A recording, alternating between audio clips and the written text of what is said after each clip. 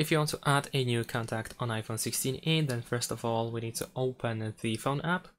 Then we can go to contacts at the bottom and we can press this plus button in the top right corner where we can write the first name, last name and any other stuff. But essentially we can also press add phone so that you can enter the phone number of your contact. Then you can press done once you are done with everything in the top right corner. And there we go, we have a new contact over here.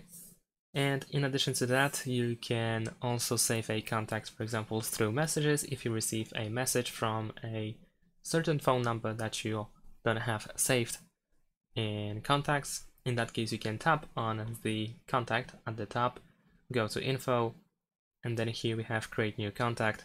The phone number of course will be added immediately. You just only need to provide the first name at least, and then press done in the top right corner.